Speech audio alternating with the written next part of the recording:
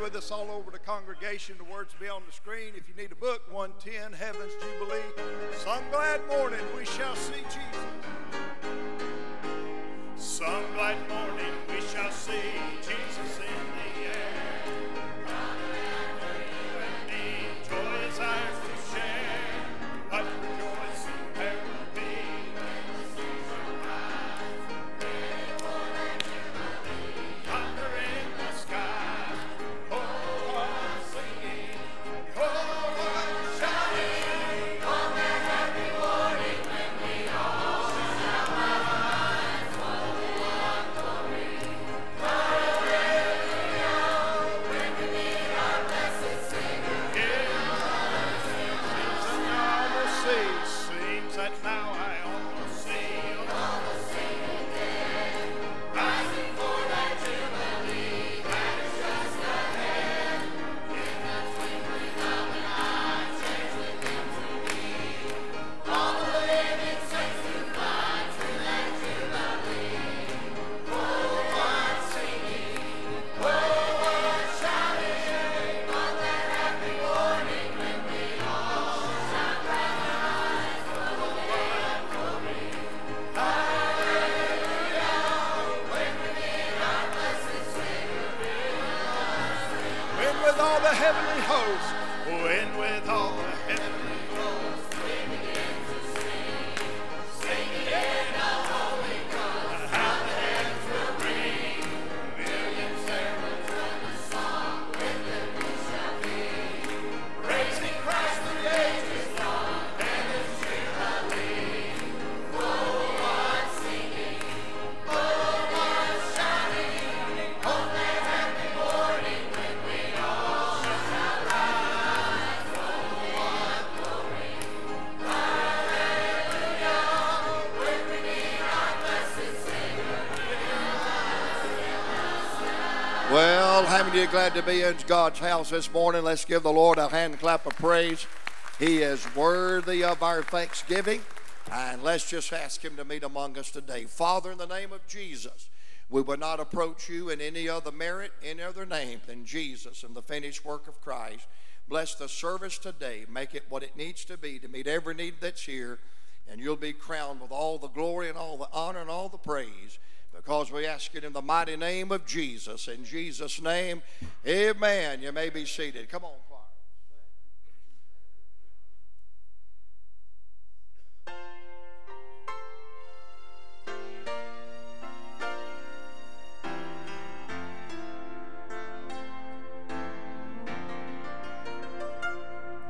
Condemned to die on the cross for crimes he had done. He was guilty, everyone could see. But his destiny was changed as he looked at Christ and said, when your kingdom comes, remember me. In paradise that day he stood, like the Lord had said he would, surrounded by those who had gone before. One said, friend, how did you come?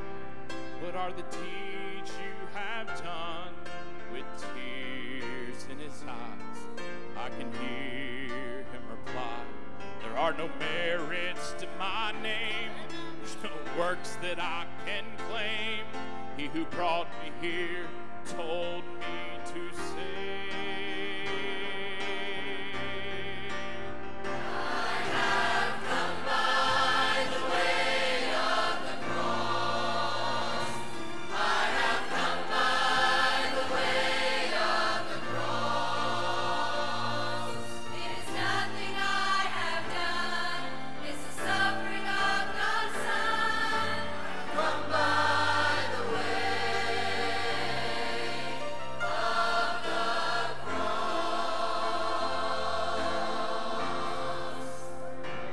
I had nothing to claim but my guilt and my shame, and hopelessly lost, I could not find my way, until his glorious light of love, it shone down on me, and his His mercy washed all my sins away. And what He did for me that day was a price I know He paid. By His grace I too can say, forever saved. By the way of the cross, I have come by the way of the cross. It's nothing I have done, it's the suffering of God's Son. I have come by the way. I see millions gathered round the throne from every kindred and tongue.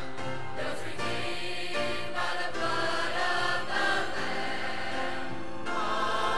Cast their crowns down at His feet. This will be their story.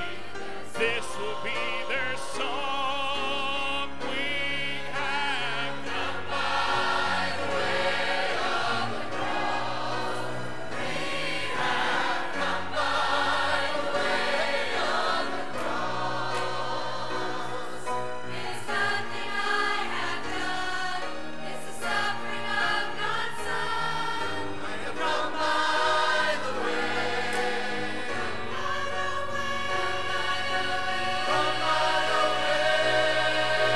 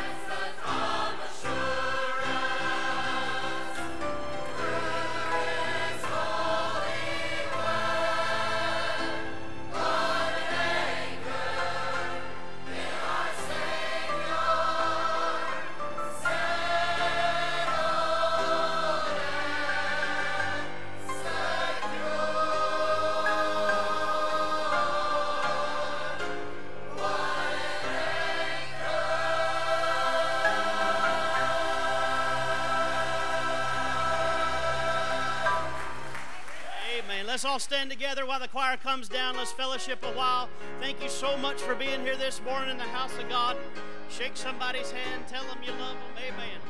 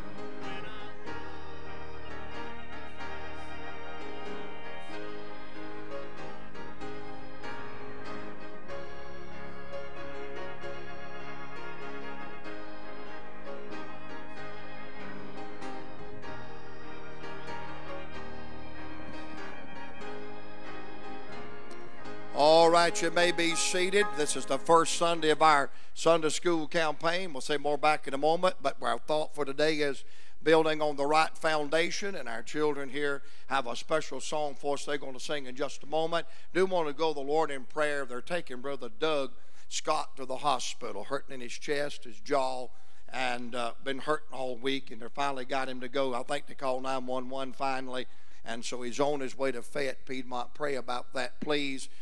Barry Cron is on his way home. You know, he had that emergency surgery, went back to the hospital late Friday, but everything's okay. They just got to take their time. So let's remember these two men right there today, especially in prayer, that right now they'll experience, right now that Brother Doug will experience the peace of God, the healing of God, the help of God in his life. Will you join me in prayer? Heavenly Father, in the name of Jesus, we come before you on behalf of our dear brother in the back of that ambulance right now.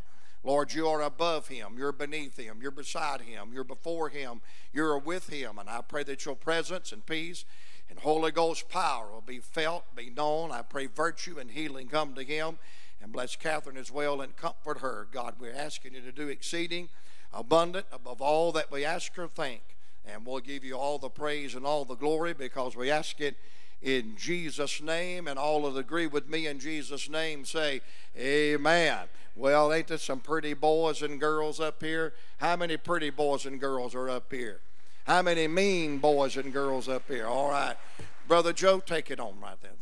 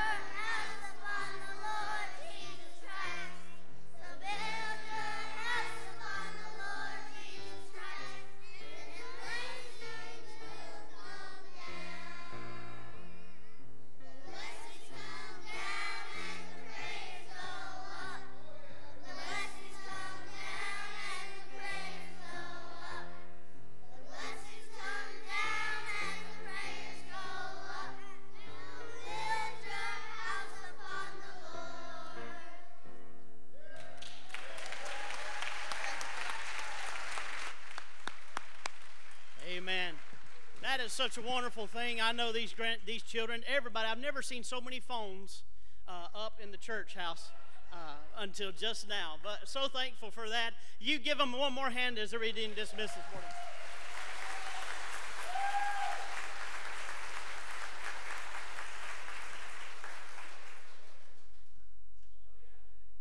We'll make a few announcements while they're going ahead being dismissed. Want to thank you so much. If this is the first time you've been visiting with us, thank you so much for making Harvest Baptist Tabernacle a place of your worship today. We're so thankful for that. Hopefully you did receive one of those visitors packets. If you did, the inside of there is one of those visitor cards, and we would love it if you would take time, just a few moments right now, fill that out, and then after service, take it to our Welcome Center. We'll be happy to give you a gift of our appreciation for you coming and being a part of our service today, and it is such a blessing to have you here. This was the first part of our Blueprints program. If you missed Sunday school, you missed a blessing. So I want you to come and be a part of that. Please come and be a part of the Blueprints program that we have going on right now, building our faithful families for the future. And each of those teachers are taking time to be able to spend time with that, about that. Then also, if you notice out front, once again, we're not building onto anything. That is a prop for you to go ahead, have your picture taken in front of, and just enjoy a good time. I would even recommend get inside there,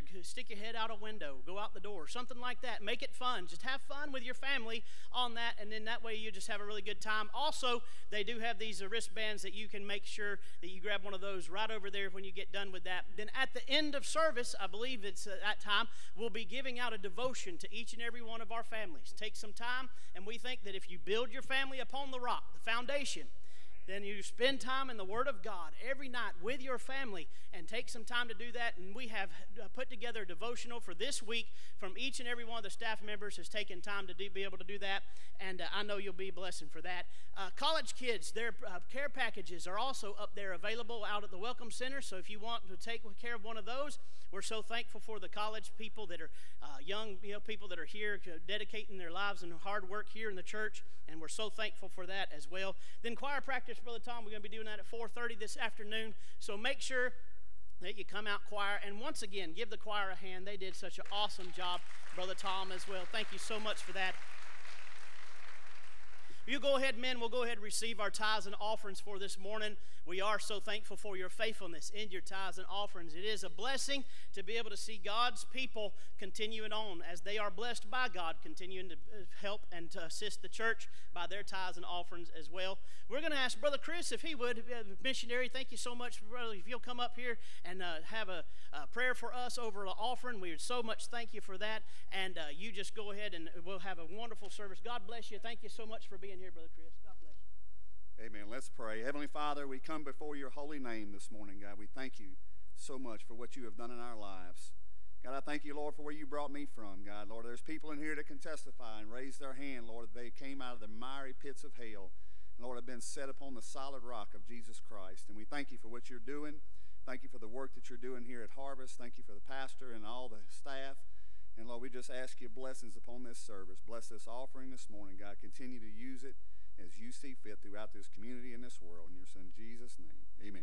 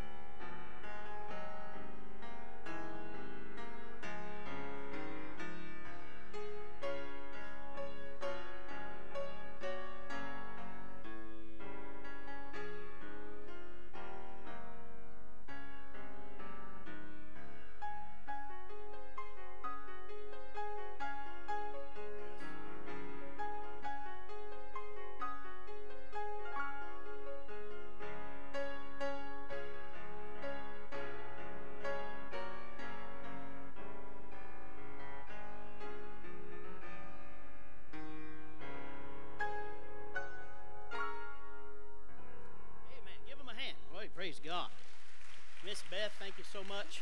Such a blessing. Appreciate it. Before we get into preaching time, you go ahead, you pray for Brother Matt and Brother Tom and Miss Beth. They're going to be singing up for us this morning. How many of you know that you're saved without a shadow of a doubt? You're saved, born again. Aren't you glad God's still saving old sinners? Amen. I'm thankful for that. We're going to get to baptize some folks today, so it's just going to be a wonderful day. You pray for them as they sing.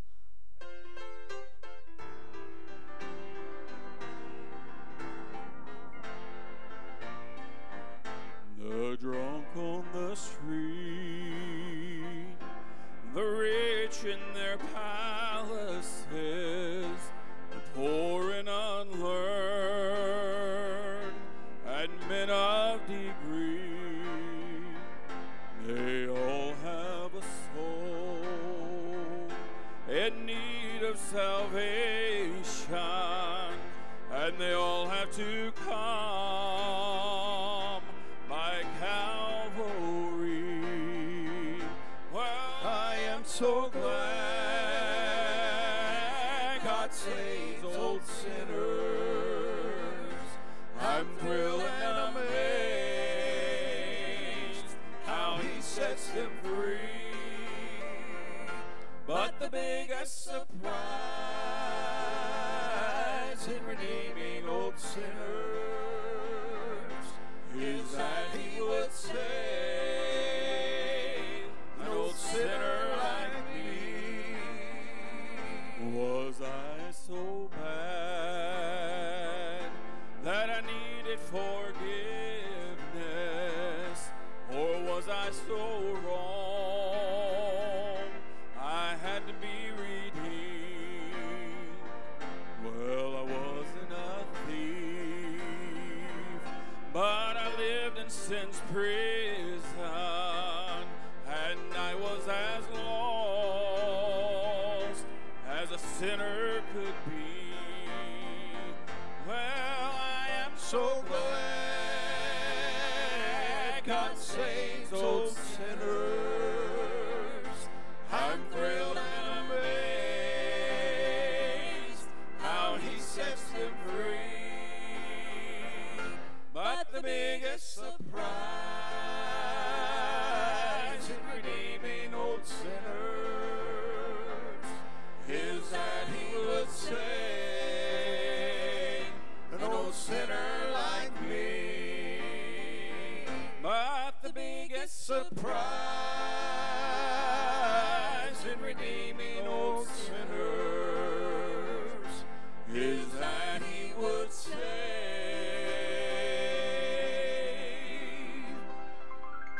an old sinner like me.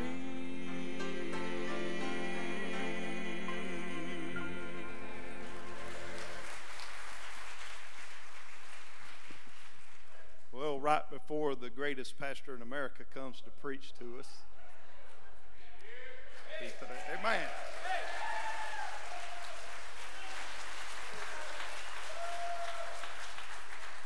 Amen. He told me to introduce our friends, Brother Chris McClellan, his wife. They are from Louisiana. He's a music minister, and we met this summer, and he spent the weekend with us a little bit, and spent the weekend with us. We sent him to a Braves game, and he liked it so much he went back last night, and we're going to keep him in town because we're on a winning streak. Amen. So glad to have Brother Chris, my friend, with us all the way from Louisiana. Thank y'all for being with us. And then Brother Joe told me to introduce my family, so my mother is with us today. And then this is Miss Rebecca. She's from Mexico, working in our school this year. And then my aunt and uncle, my dad's sister and brother-in-law, Sharon and Blaine, are with us, and they came down for my sister's wedding yesterday. And then, of course, we have a young man that came all the way home from Pensacola to see his mom and dad finally, amen. And so glad to have Spencer home, Kayla. So that is my family visiting today. That girl With Spencer? That's his, and best mom, oh Lord, I'm in trouble. Greatest mother-in-law in all the world. Amen. Best mama is here today, all the family, and thank y'all for being with us.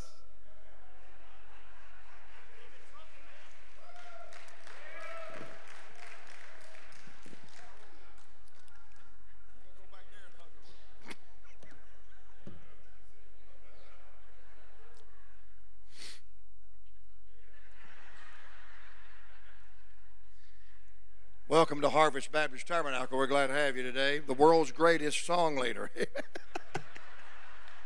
No, the world's greatest announcement maker. Amen. Oh, I'm glad that amidst the storms and the troubles and all the factions of life, the joy of the Lord is our strength. And are you folks from Ohio or Tennessee? Ohio, and we're glad to have you. They have folks from Tennessee too. And you can't tell anybody from anything that's from Tennessee. You can just tell they're from Tennessee. Amen. The Lord is good. John chapter number 1. The Lord willing, this Sunday, next Sunday, we'll go to another book in the Bible. But we've been preaching on these miracles of Christ. And remember, when Jesus performed that first miracle, when he turned the water to wine, he said, this is just the beginning. And we've been preaching on you ain't seen nothing yet. Because every one of these miracles, it gets bigger and bigger and bigger. And God just does some awesome things. And they teach us that there is no boundaries and borders and limits to the authority and the power and the sovereignty and the lordship of Jesus Christ. And there are 7 what we call nature miracles in John. But remember, as we begin to preach that, we could not overlook the miracle of the new birth in chapter 3. We could not look over the John chapter 8, the miracle when God set somebody free from their addictions and their chains of sin. And the last time we dealt with this, we could not overlook the greatest miracle of Christ coming back from the grave, the great miracle of the resurrection of Christ. Well, there are 2 more themes that are covered in the Gospel of John that I don't believe you can rightly leave out when it comes to miracles. And of course, we'll deal with that next week, the Lord willing, the miracle of the second coming of Jesus Christ. He is coming again. You've not seen the last of him. He that will come and will not tarry. But this morning, I want us to go to the very first chapter, because what I'm going to preach about this morning is literally the cornerstone of all the other miracles. I'm glad he walked on the water. I'm glad he turned the water to wine. I'm glad he calmed the storm. I'm glad he opened the eyes of the blind. I'm glad that he died on the cross. I'm really glad that he arose again. But none of that could have been possible if Jesus Christ had not came into this world.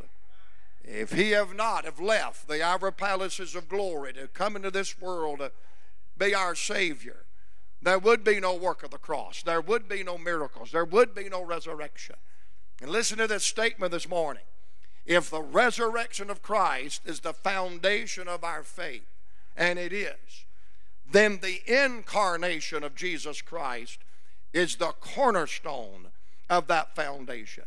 If God had not arrobed himself in human flesh through the person of the Lord Jesus Christ and came into this world to be our Savior, the death, the life, the miracles, the resurrection, I'm glad God sent a Savior to live the Christian life.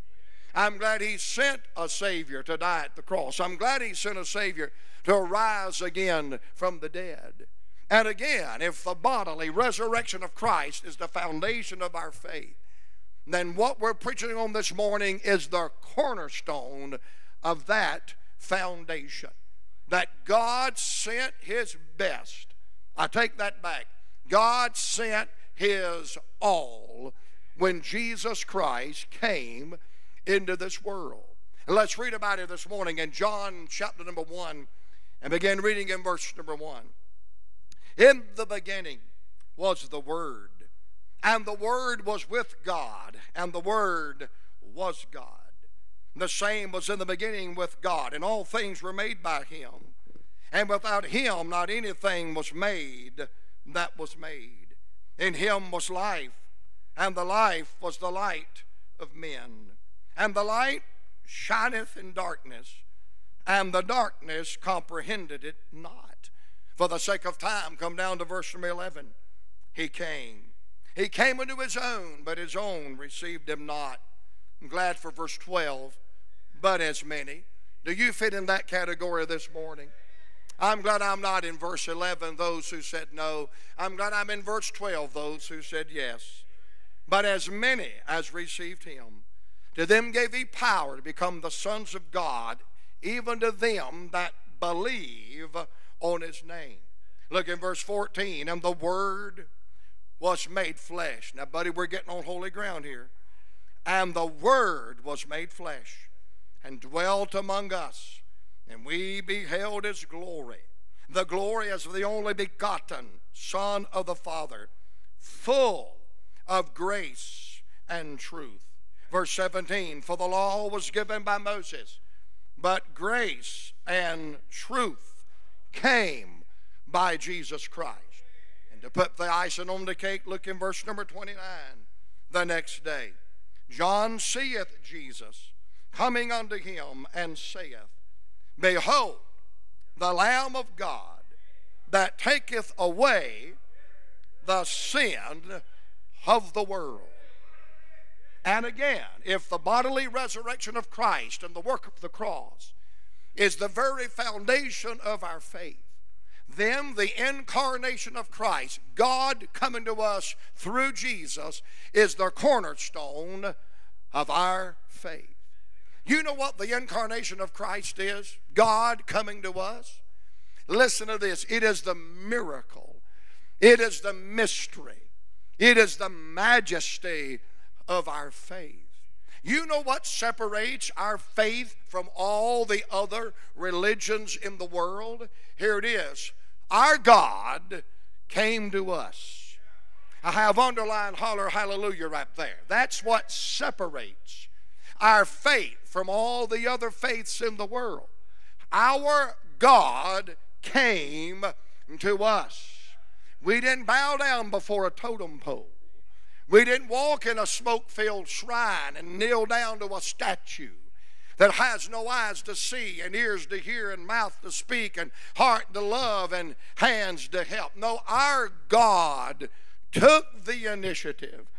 Our sovereign God took the initiative and came to you and I when we could not go to where he is. If you don't think God loves lost humanity, ladies and gentlemen, God came to us through the person of the Lord Jesus Christ. I'm glad God didn't keep peace and salvation and deliverance and fellowship and relationship and joy to himself. God came to us through the person of the Lord Jesus Christ. I'm glad that he came. You understand? I'm glad that he lived. I'm glad that he prayed. I'm glad that he performed miracles. I'm glad that he taught great lessons. I'm glad that he died. I'm glad that he shed his blood. I'm really glad that he got up one Easter Sunday morning.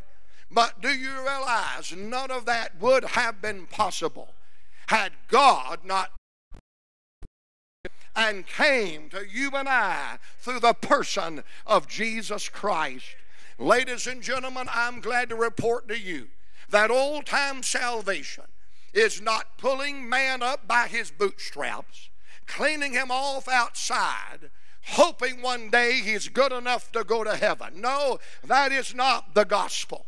The gospel is that the sovereign, holy God of heaven came to you and I that could not lift ourselves up, that could not clean ourselves up, but through the finished work of the cross, through the shedding of his blood, cleaned us up, made us a fit subject for heaven. And brother, I'm not going to heaven someday because I climbed some ladder and got to God. I'm going to heaven one day because God condescended down from some ladder and came to this world to be our Lord and to be our Savior. You say, well, Brother Joe, why would you include that in the miracles? What are you waiting for? You know what a miracle is? It's something that happens that can only be explained. God did it.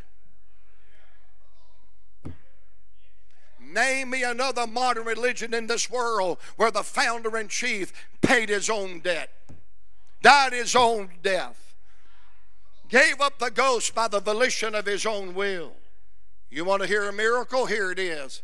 that the sovereign God, the almighty God, the perfect, holy God of heaven could, would, and did condescend, came to us through the person of Jesus Christ. Notice those three things. He could, but he would, and he did. That's what separates Jesus Christ from all the other founders of religion in the world. They couldn't.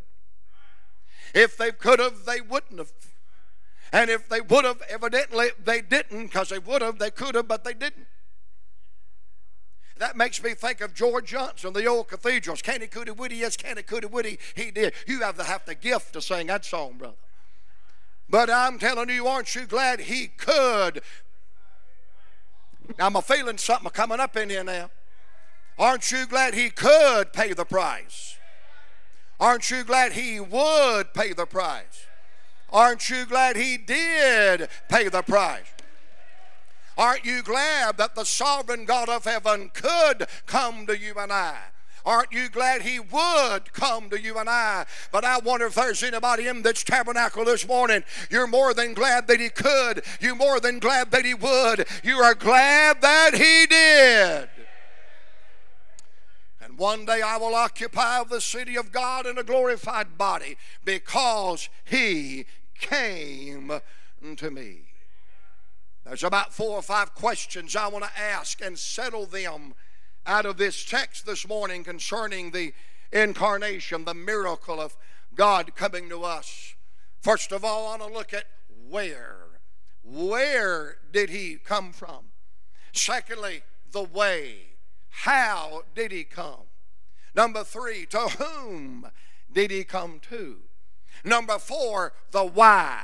Why did he come? And lastly, the what.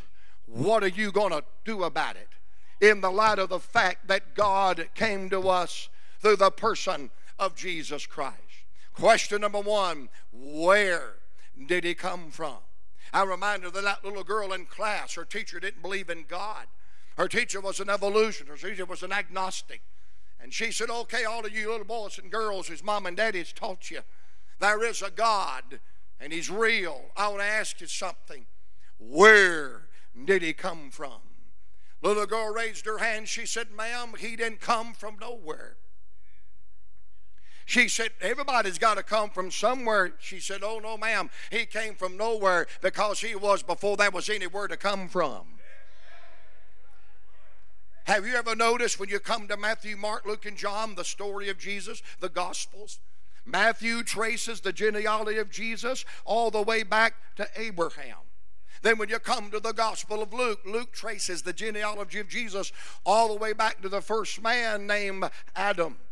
But brother, when you come to John's Gospel, he said, let me tell you where he come from. Let me tell you how far back we're going.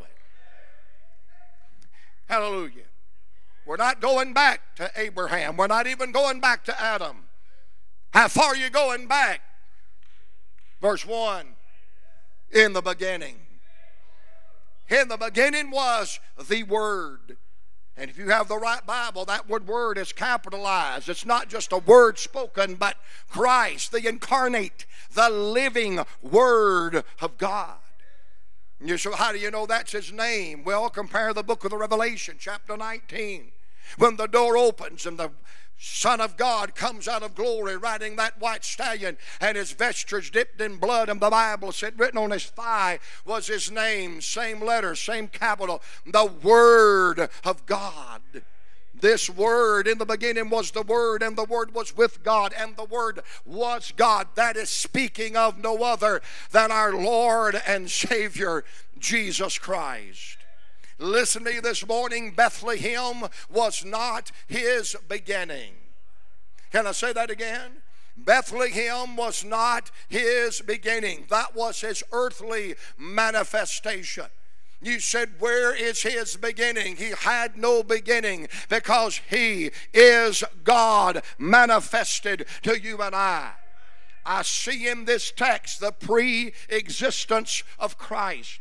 And if you don't believe he was alive and well before Bethlehem, who was it 2,000 years before that appeared to Abraham on the plains of Mamre? They walked through the sacrifice of Abraham's altar. Who was it that appeared to Joshua on the city limits of the walls of Jericho? Who was it that came to Daniel and put a padlock on the jaws of the lion? Who was it that the 3 Hebrew boys spotted walking in the midst of the flames? Hallelujah. He said, I see 4, and the former, the fourth, is likened unto a son of God. And I just want to say, if an old rotten, filthy, dirty sinner like the king of Babylon knows who Jesus is, how much more do the redeemed, blood-washed saints of God in this room today know who our Savior is, the Lord Jesus Christ. I see the pre-existence of Christ, but I see the glory and the majesty of His creating power. For it said, in the beginning was the Word, and the Word was with God, and the same was with God. And all things were made by Him. Jesus Christ even predates creation. You say, do you have any scripture for that? How much do you want? Let's just use one. And God said before He ever started the 6-day creating program, He said, let us. If God would have been all by Himself, He'd have said, let I. But He said, let us. Referring to the Trinity, God the Father, God the Son, and God the Holy Ghost. Don't let that confuse you. You say, I don't understand how that can be one God manifested in 3 persons. Don't let that confuse you. There's a lady sitting in the back here that calls me husband. Now, she calls me other things, but we're at church right now. Calls me husband. There's a little mother in North Carolina. Calls me every Sunday morning at 9:30 and prays the Holy Ghost on me. Calls me son. There are 3 wicked, diabolical, ungodly ladies in this world that call me brother. They don't have the microphone right now. I do. My phone will be lit up by the time this service is over. They go to their church and watch us while their preacher's preaching, and one of them's married to the pastor. There are 2 children on this property, 2 young adults on this property that call me dad or father. I have 5. I don't know if I ever told you about them or not, but I have 5 of the most beautiful, educated, talented granddaughters that's ever been, and they call me all kind of things. But there's just one me. You call me pastor, you call me brother, you call me preacher. A few people have respect and call me Dr. Arthur. And you know what that doctor's degree on my name means? It's like the curl on a pig's tail. It just makes it look cute. It don't put any meat on the ham. Can I get a witness? But I'm here to tell you I'm a finite, I'm a unworthy human being. And if I don't have a problem being a husband to 1 and a son to 1 and a daddy to 2 and a grandpa to 5 and a preacher to a whole lot of people and just be one little simple old me, I promise you God, who is absolute holy and omnipotent and sovereign and almighty, has no problem being Father, Son, and Spirit, and say there's one faith and there's one Lord and there's one baptism. Can I remind you today, if your faith is anchored in the Lord Jesus Christ, it is on a solid foundation, a true foundation. There is no other foundation. Where did He come from? He came from the beginning, out of the realms of glory. Hallelujah. What a Savior. Can I tell you today, that's why He offers eternal life. But you can't offer something you don't have. Hallelujah. And because He is the eternal God, He offers you and us eternal life. The where. Secondly, I want to cover this question, the way. If He was in the beginning and He was the living Word of God and all things were made by Him, how? What is the way that He came to you and I? I love verse 14. And the Word, the Logos, the living Word. The same one in verse 14 is the same one in verse 1, 2, 3, 4. And the Word.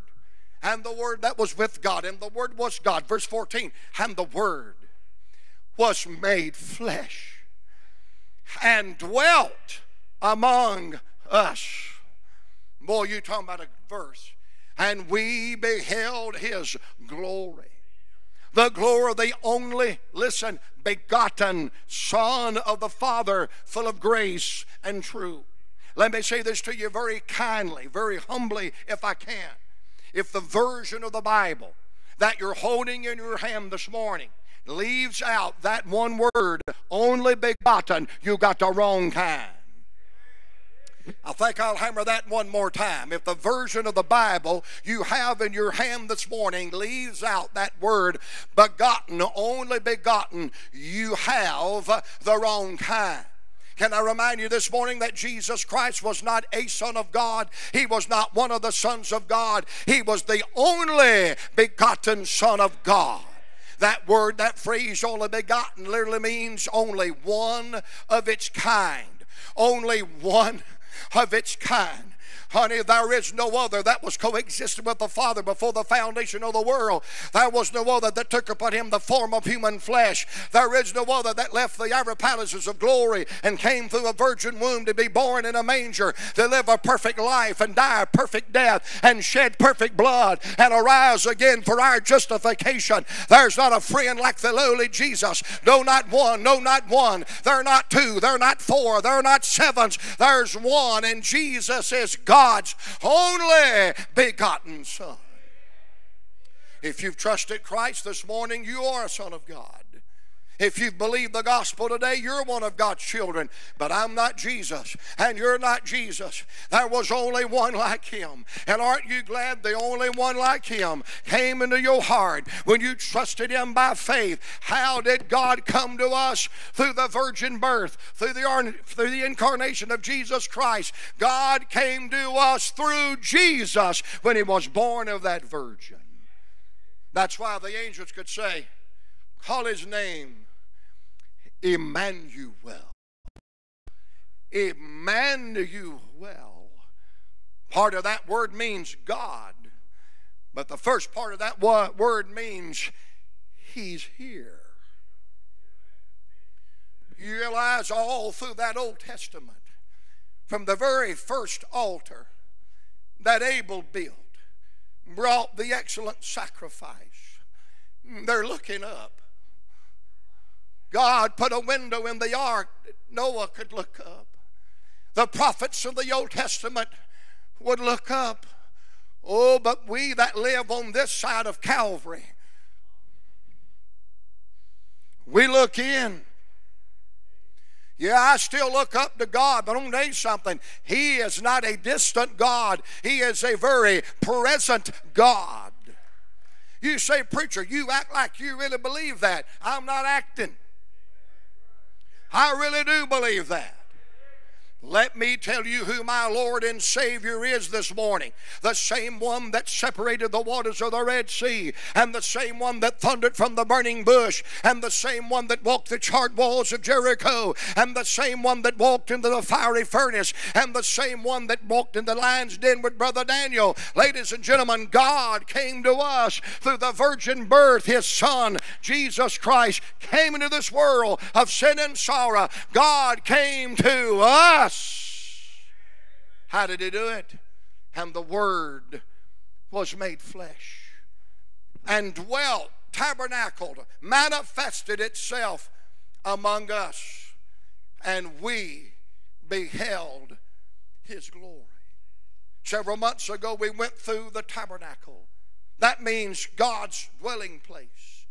And in the Old manifested the Shekinah glory on top of the tabernacle, that building, when the blood was applied. And the people could see the glory of God hovering over that tabernacle. God dwelt with them. But oh, when you come to the virgin birth, to this very moment, God doesn't need a building to manifest his glory. God's Son, Jesus Christ, tabernacled among us. and the same Shekinah, awesome, raw, pure virgin glory of God that dwelt on that tabernacle, dwelt and manifested itself on the person of Christ, our Lord and Savior. That's why he could say, peace be still. That's why he could say to the devil, come out of him. That's why I could say, Lazarus, come forth. Can I tell you, our hope and our faith is not built on the sinking sands of dead man-made religion, but it's on Christ, a solid rock, that God came to us through the person of Jesus Christ. The where, in the beginning, the way, the Word was made flesh. Think about this today, the who. Who did he come to? Or who did he come for? Well, verse 11 said he came unto his own, speaking of the Jews. And what did they do? And his own received him not. That should not have been a prize to those disciples, Mark, if they'd have read Isaiah 53. When God said this Savior that's coming, this Messiah that's coming, he will be despised and rejected of men. The religionists rejected him. The government rejected him. Even some of the common people rejected him. But can I report to you today, everybody did not reject him. Everybody did not refuse him. Some said, Lord, I believe, and they were transformed by the amazing grace of God.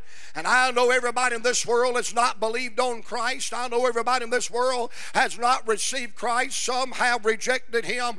But I believe I'm preaching to a church full of people this morning. You have not rejected him. You have not turned him away. You have said yes to him. You have received him. You say, who did he come for? Now let me just preface this. If you are a Calvinist persuasion, you may be dialing 911 in a minute in a phone book, but I'm going to tell you who he came for. He came for all of those that would receive him. The only difference I see in verse 11 and verse 12, those who said yes and those who said no. Someone said, how do you know Jesus came for me? Did you say yes? But if you'd have said no, he'd have still came. He came for those who loved him and those who didn't love him. He came for those who didn't care, and he came for those that did care. I want to tell you how loving the sovereign God of heaven is. Boy, I love preaching the Bible. I love preaching the gospel. I want to tell you how wonderful and awesome the sovereign God of heaven is in his infinite wisdom, knowing before the foundation of the world that men would despise him and reject him and refuse him and nail him to a cross. He loved us anyway, and he came to us anyway, and he died for us anyway. And I'm glad when I heard the gospel, I didn't throw up a wall of rebellion and say no. I'm going to open up my heart, and I said yes. You say, it looks like Jesus came for everybody. Can I say today, you're in one or two categories. You either said yes to Jesus or you said no to Jesus. But it looks like to me in verse number 11, he came into his own and his own received him not, but he came. Verse 12, but as many received him, they become the sons of God. They received him, but he came. If you put verse 11 right there next to verse number 12, it just looks like if there's only two categories, those who said yes and those who said no, and he came for those who said no and he came for those who said yes. I'm just deducing the fact he must have come for everybody. Let me wade on out here in some more deep water. Therefore, if he came for everybody, and he came for those that said no, but he came anyhow, and he came for those who said yes, but he came anyhow, it looks like to me he came for everybody, and it's up to them whether they receive him or reject him, or go to hell or go to heaven or not. Lord, have mercy. Knowing that he would go to the cross, knowing that he would be despised and rejected, knowing that he would be the man acquainted with grief and sorrow, yet he came. You say, ladies and gentlemen, who did Jesus Christ come for? Let me bring it home in Jonesboro. 1974. We ain't been at 1599 Betty Tamaju in 45 years, but I'm hung up. Let's bring it home. 1974, Walt Stevens Road, Jonesboro, Georgia, Clayton County, Georgia, United States of America, the Northern Hemisphere. Who did he come for? You and you and you and you. And if you want to know him, hallelujah, you can. But what I love about it, China, Russia, Afghanistan, Brazil, Chile, Mexico. Boy, they're coming from everywhere. We got a whole church full of them over there. They come from all over the world to get to us. From Jamaica, from Barbados, from India. Man, we have people all over the world this very moment trusting and receiving Christ as your Lord and Savior. Why? Yeah, he came from the portals of glory and he came through the womb of a virgin. But aren't you glad he came for everyone that would receive him as their Savior? You know what I get accused of? Oh, Brother Joe's a good fella, but he offers the gospel to everybody.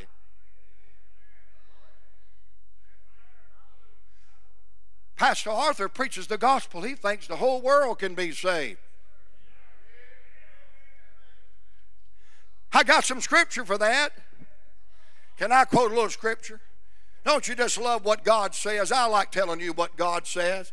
For God so loved the world that he gave his only begotten Son, that whosoever believe in him shall not perish but have everlasting life. You say, I'm an Old Testament guy. Okay, we'll go over there. We'll go over there. Hope.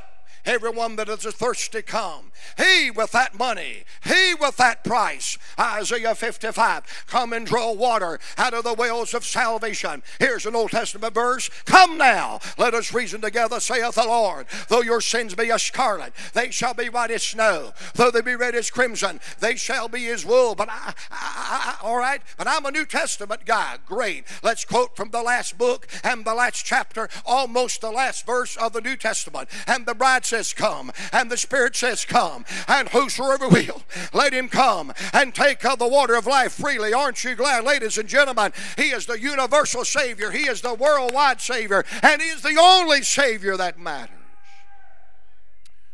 The where, the who, the way, for quickly, the why. Why would God go through all of this trouble, condescending in the form of Jesus Christ and dwelling and living among us? Well, verse 17 said the law was given by Moses. That'll put you in hell. But grace and truth came by Jesus Christ. Why do you think he said grace and truth? He's just talking about the law. Grace and truth. I'll tell you why. That law is truth. That law said if you die in your sins, where God is, you can't go. That law said the wages of sin is death. That law said your sins have separated you from God. Yeah, and if the law was all we had, we would still be of all men most miserable. But wait a minute, here's grace. You couldn't keep the law, and the law wasn't good enough to set you free. So here comes grace. God living a perfect life through his Son Jesus Christ, doing what you could not do, saying what you could not say. And because, ladies and gentlemen, the law came by Moses, grace and truth came by Jesus Christ. Yes, he was perfect. He was sinless. He is the Almighty God. But I'm glad he dwelt among men, he lived among men, and he died among men. And here's the miracle of the gospel. This holy, wonderful Savior receiveth sinners. John 1:29 put the nail in the coffin. Why did he come? Behold the Lamb of God that taketh away the sin of the world. Quickly this morning, go all the way back to the Garden of Eden. God used innocence to try to fellowship with his creatures, but it wasn't enough. They failed. Go out through the rest of the book of Genesis, and God used a man's conscience to try to fellowship with his creation. But yet, it wasn't enough because his conscience was wicked from its conception. God even tried promise. I'll make you some promises. I will if you will. They never would, so they voided the promise. God even said, okay, let's try some faith. You just believe me. I'm God and I could do it, but they were so depraved. They couldn't find faith to believe. And finally, God said from Mount Sinai, I'll give you the law. I'll give you a list of do's and don'ts. And all you got to do, and I don't, you don't, I won't. And they failed every time. Their conscience failed them. Their innocence failed them. They couldn't muster up enough faith. They couldn't believe God's promises. And they couldn't believe God's law. And man kept getting further and further from the throne, closer and closer to the abyss. So God in His infinite sovereign mercy and omnipotent grace said, I'll tell you what we're going to do.